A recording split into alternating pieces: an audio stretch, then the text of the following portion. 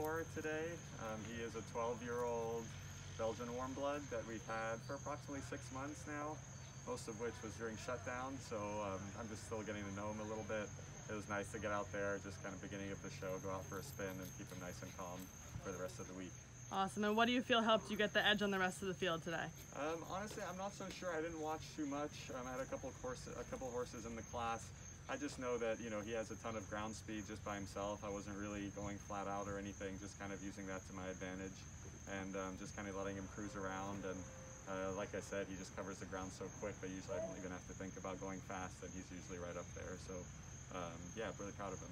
Awesome. And what have you been up to this summer? Have you been showing? Or? I've been showing a little bit. We showed a bit in Saugerties in the summer, but we really haven't been doing too much. We've been trying to stay as local as possible, trying to stay safe and